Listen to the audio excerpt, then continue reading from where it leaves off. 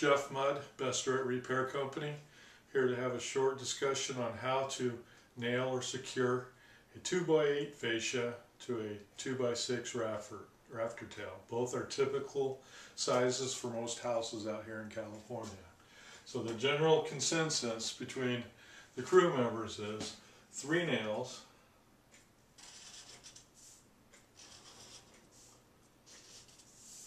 first nail with the grain of the rafter tail, second nail cross grain for holding, third nail on the bottom, slight up angle, again crossing the grain of the rafter tail, gives it that adhesion coming back.